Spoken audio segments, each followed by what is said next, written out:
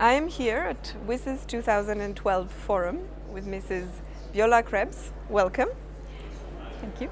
Mrs. Viola Krebs, you are also one of the winners of the WSIS 2012 Forum prizes for a project that I would like you to tell us more about. Pleasure. The project, it's actually a program. It's called the Green Voice Program, and it aims to raise awareness about environmental issues. Now, our focus as an organization is very much on technology and communications in the wide sense of the term. So for this particular program, we use technology in a way to actually raise awareness about environmental issues, but also about the fact that a citizen, wherever in the world he or she may be, can make a difference, can do something. It's not just up to governments to have an impact.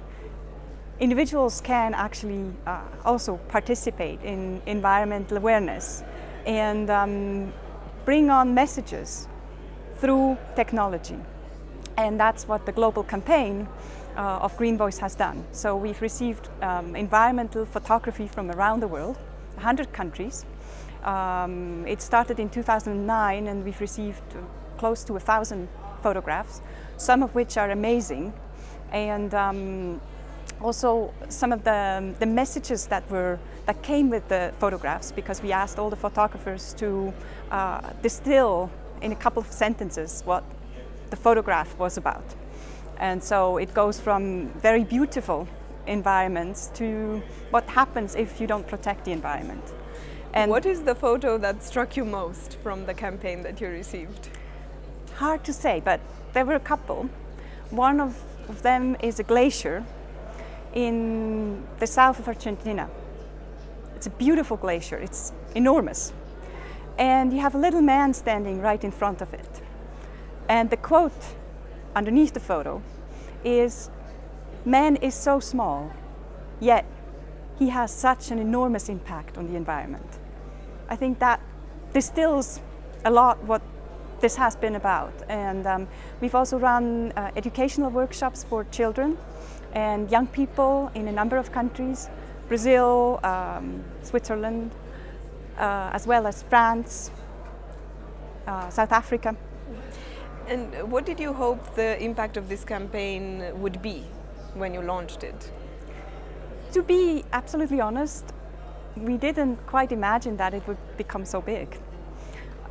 So we were pleasantly surprised to see the diversity of photographs, the strength of messages that came through, and in a way the power of expression, of, I would say, free will, because we're a volunteer organization. So all the photographs and all the photographers who participated did it on a voluntary basis. Nobody got paid to be part of the campaign, but of course the benefit also has been to be part of the winners. Participated in an exhibit on the lakeside here in Geneva, which is kind of a nice location to show some of those messages, share some of those messages, get some of it kind of on the map, if you will.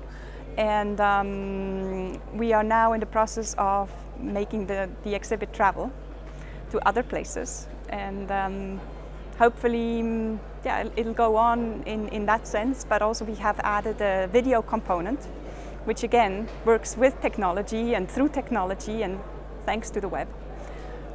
What does it mean to you to have won one of the WSIS 2012 Forum prizes then? Well, it was a nice surprise. I mean, of course, when an organization submits a project, it's in the hopes that maybe this project could not only be relevant, but make it to the final selection. But it was nice to see that happened. And last year we had another of our programs actually presented, and that was about e-agriculture. And so I believe that the whole process of WSIS Awards in some ways it's a very good initiative, because it brings actors together, it brings also projects together, and for us certainly it has been very useful and also encouraging in many ways. Right. Ms. Viola Krebs, thank you very much. Thank you.